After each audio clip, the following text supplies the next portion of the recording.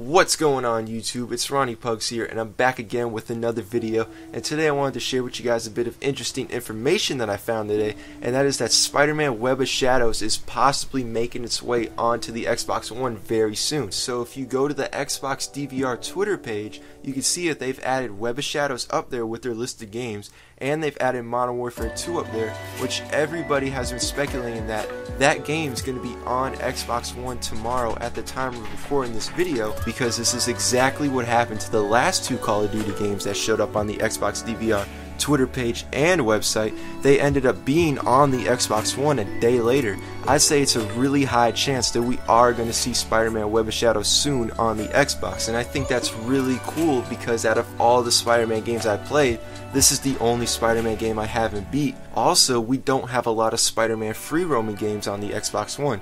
We got the Amazing Spider-Man 2 and the Lego games. That's it. We got no other games to free roam as Spider-Man in. Anyways, let me know what you guys think. Do you think Web of Shadows is coming to the Xbox One?